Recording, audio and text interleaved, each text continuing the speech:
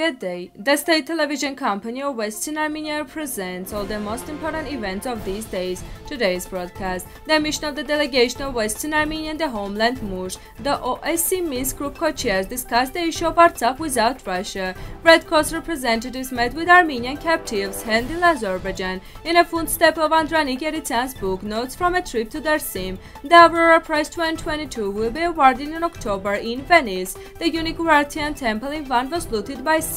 Gor Karapetyan, silver medalist in the European Junior Judo Championship.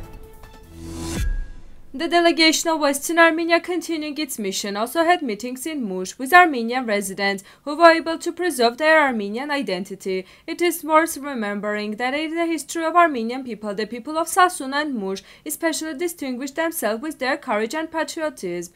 Being in Mush, it is a great mission for every Armenian to visit the monastery of St. Karapet, which was also done by our delegates. Before reaching the ruins of monastery, the delegates stopped at the famous Suluh bridge, built on the Artsakh river, which is located on a Mush-Khanus road. This magnificent bridge was built in 867 by an Armenian. The bridge has a length of 190 meters and is built on 12 arches. Then the members of delegation went to the monastery of St. Karapet, which is now located on a territory of the village of Chengili. On the side of monastery of St. Karapet, there was previously a mehian, which was turned into a monastery during the adaptation of Christianity in the 4th century. The monastery of St. Karapet in Western Armenia was considered the largest and most cherished shrine. It was not only the most famous monastery in the world, Taron, but also the greatest monastery known to all Armenians after St. Ejmiadzin. It is impossible to imagine everything that our delegates were able to record without excitement. Only a few ruins remain of once majestic monastery structure, and the internal structure of the church has been turned into a warehouse. Armenian khachkars formerly belonging to the monastery complex were clearly visible on the walls of nearby houses. The Armenian co-chairs of OSCE Minsk Group, Andrew discussed the issue of Artsakh with his colleagues. This is stated in a message of the Bureau of U.S. State Department of Europe and Eurasia. It is unfortunate that the Russian co-chairs did not accept the invitation. We look forward to the continuation of the work of Minsk Group, the statement reads. The Baku office of the International Committee of the Red Cross visited Armenians detained in Azerbaijan. During their regular meeting held in June, a representative of the ICRC helped through letters, phone calls and video messages of the prisoners to keep the contact with their families. Zara Amatuni, head of communication programs of the International Committee of the Red Cross in Armenia, gave the information to Lurer. We want to remind you that Azerbaijan claims the captivity of 38 people. Western Armenia is concerned about the return of captives, and the international community should give a clear and harsh assessment of the actions of the occupier of Azerbaijan. The original information about the city of Dersim in Western Armenia is a rich source of information. Andranik Yeritsyan's work, Notes from a Trip to Dersim, enriches this list. In the book first published in Armenian 1900 in Tbilisi, the author presents the details of the trip to Dersim in the late 19th century and early 20th century. You can read more about the book on our website in an article of Mehmet Yilmaz Savaşçı'nın.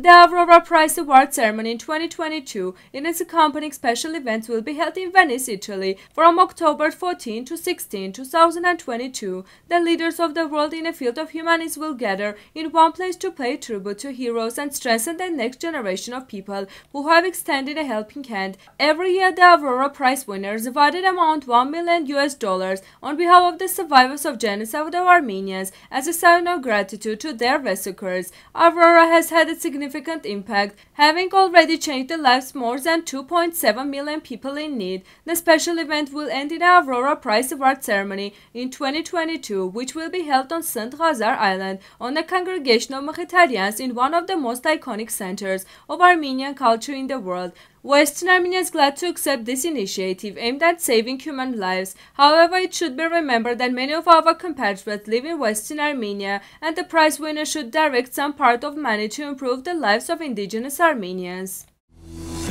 Archaeologists recently discovered 2,700-year-old Urartian temple looted by treasure hunters 28 kilometers northwest of the city of Van in Western Armenia. The treasure hunters, having dug a hole about 5 meters deep, damaged the building on the walls of which there were 4 skulls. The criminals considered that the church which they have looted was a church and immediately informed the Directorate of the Museum of Van about the action they have committed. The head of numerous archaeological excavations in Van, archaeologist and lecturer at the University of Constantinople, Erkan Konyar, after studying the first images taken in this area, said, according to the images, it may be Urartian cathedral dating from 7th century. Very close to here is the castle of Urartian King Rusa II, and the building may have something to do with this fortress. The church of the temple complex looked like a place of worship. I think it was dedicated to the Urartian King Khaldi. Knowing that it's important how many items the treasure hunters took away from here, Konyar noted that the Urartian temples are very rich in finds,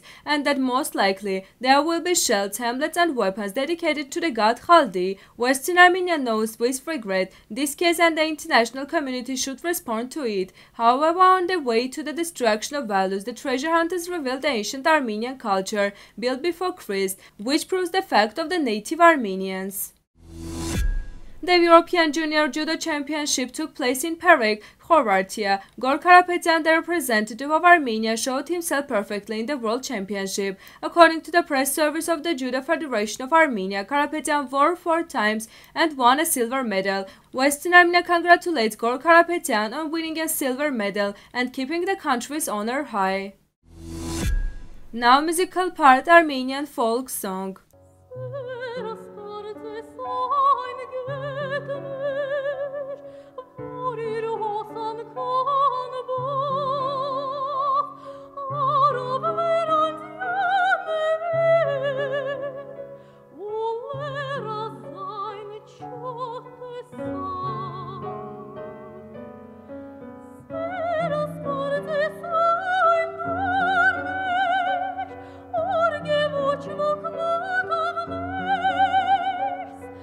The full version of this video is available on Western Armenia's YouTube channel. This was all for today. Goodbye.